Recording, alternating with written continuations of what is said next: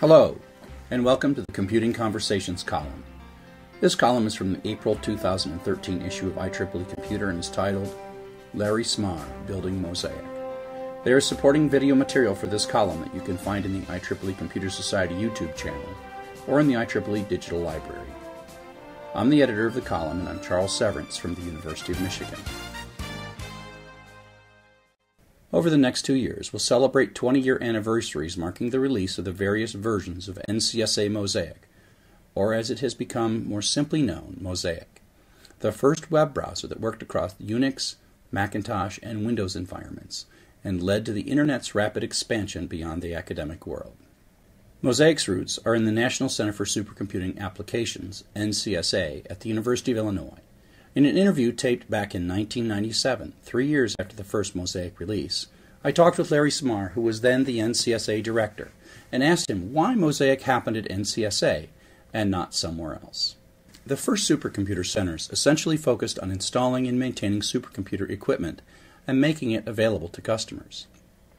NCSA went a step further and built a client-server model using personal computers as the clients and supercomputers as the servers.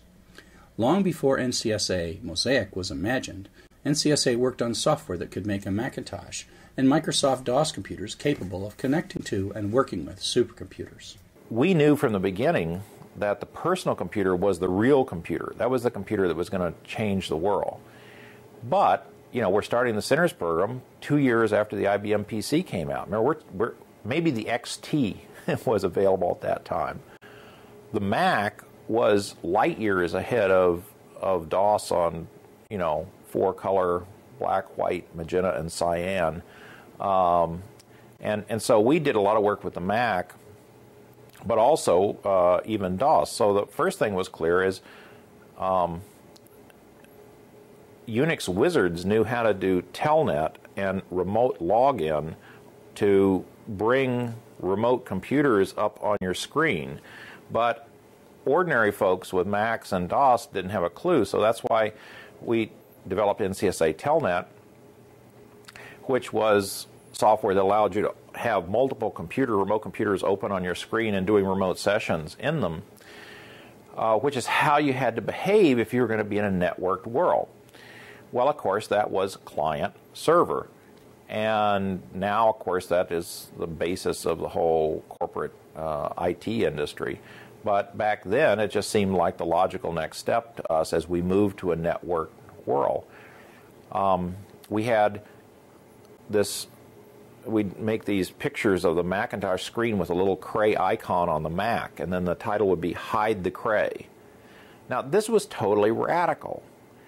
Why? Because we were taking the supercomputer and the mass storage systems out of Livermore and Los Alamos and essentially just literally cloning them. I mean, we were using the Cray time sharing system, we were using the mass store software they used. It was literally just cloned it.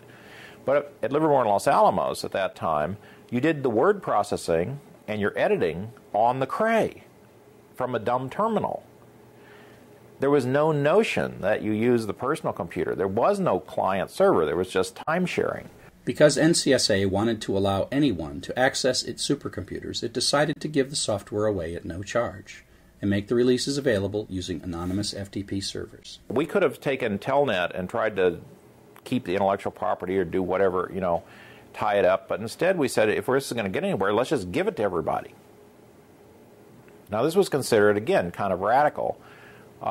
Turned out that later on one of the authors, Gage Paulson, went out and started up a company, Intercon, which was later bought, and it was a successful private sector company. But we didn't let that interfere with our primary mission, which was to get out software to enable people to be better able to use high-performance computing than they would have otherwise.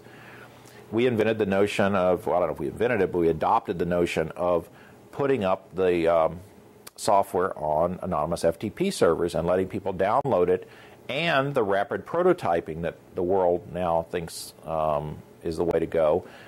I mean, that was being done 12 years ago with Telnet. Every time we'd come up with a new rev, we'd just put it up on the anonymous server. You want it, you'd take it down.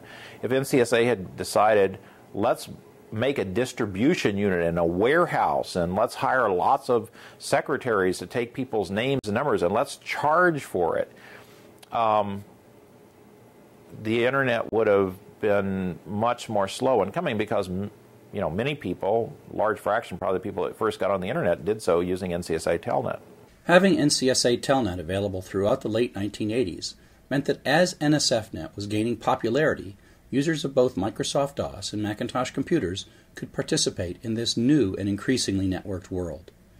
Another trend throughout the 90s was a move away from purely text-based interaction with computers to the increasing use of images to visualize and communicate data.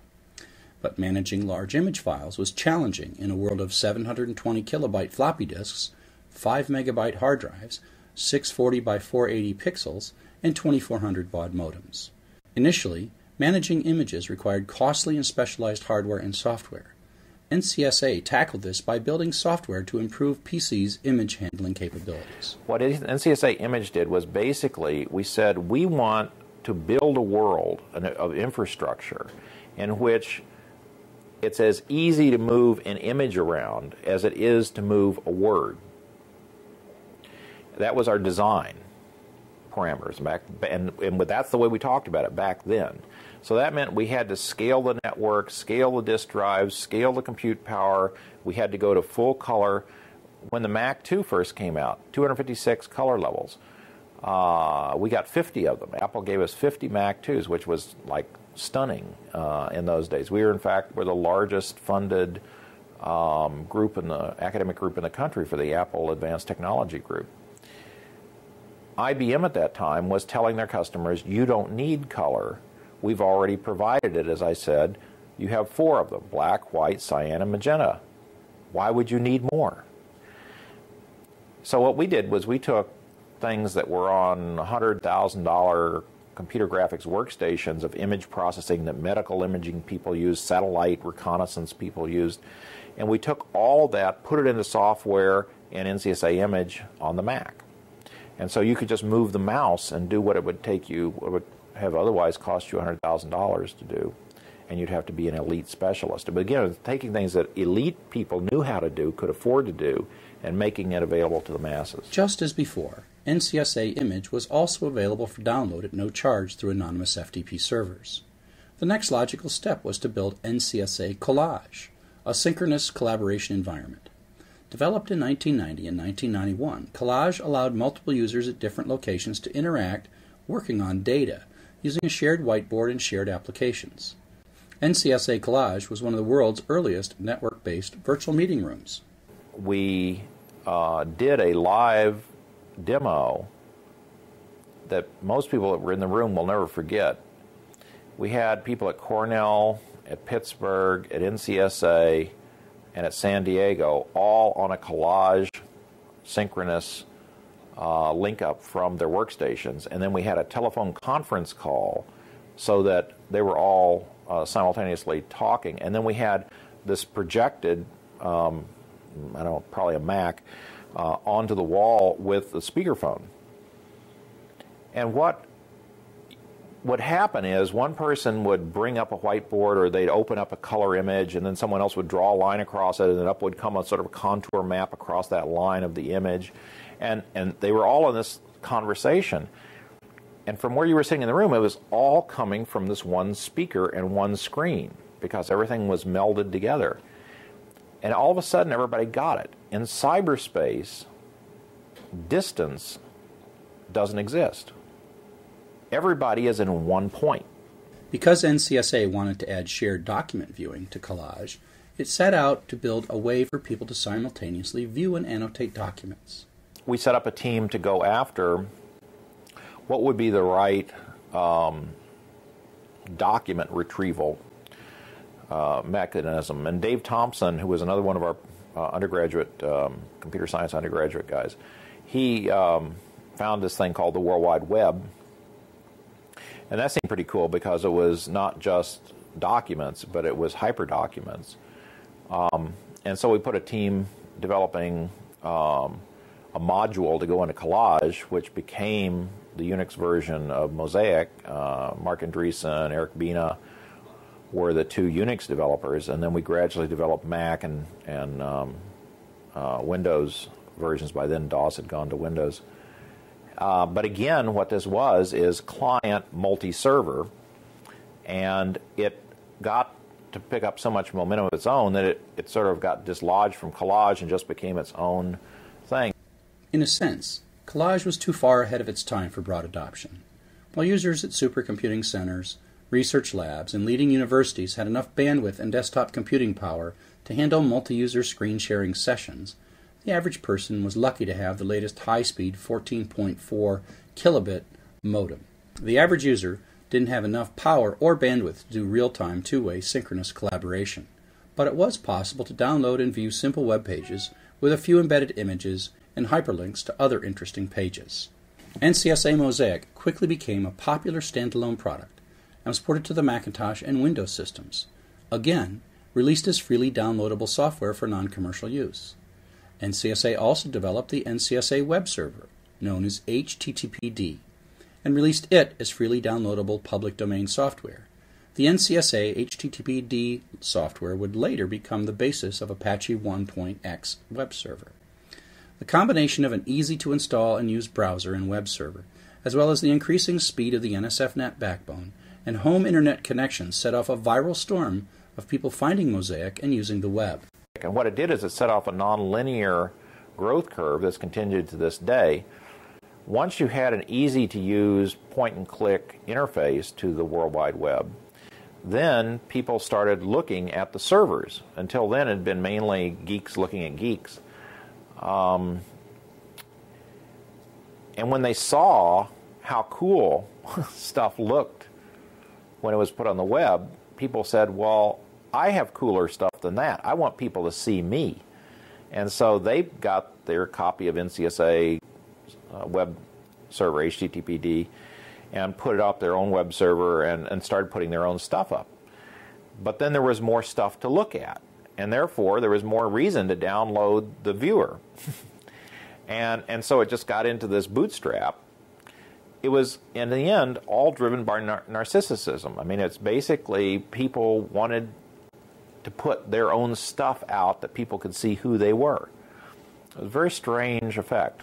Almost as quickly as Mosaic created a viral storm of web adoption, the attention quickly shifted from software produced by academics to commercial web browsers.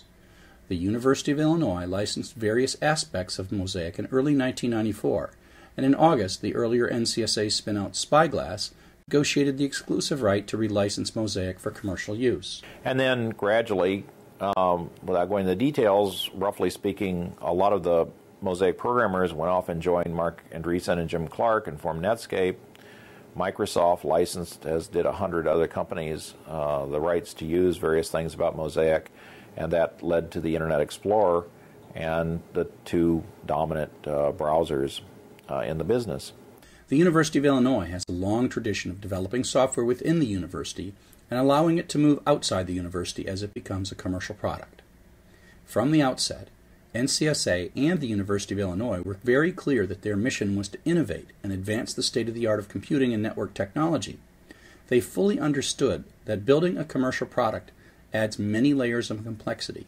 If they got bogged down commercializing any one product, it would consume valuable resources and shift focus away from the efforts to develop the next innovation. The introduction of NCSA Mosaic on Unix, Macintosh, and Microsoft in 1993 and 1994 seemed like an overnight success. However, in reality, Mosaic was the result of nearly a decade of continuous investment to build software that ran across 3 platforms with a goal of involving as many end users in the network as possible without requiring the purchase of special high-end equipment. In a sense, once NCSA developed Telnet, Image, and Collage, building Mosaic was the next logical step for NCSA. But the overall effort was a great leap for mankind that has forever changed our world. This column is from the April 2013 issue of IEEE Computer and is titled Larry Smarr, Building Mosaic. There is supporting video material for this column that you can find in the IEEE Computer Society YouTube channel or in the IEEE Digital Library. I'm the editor of the column, and I'm Charles Severance from the University of Michigan.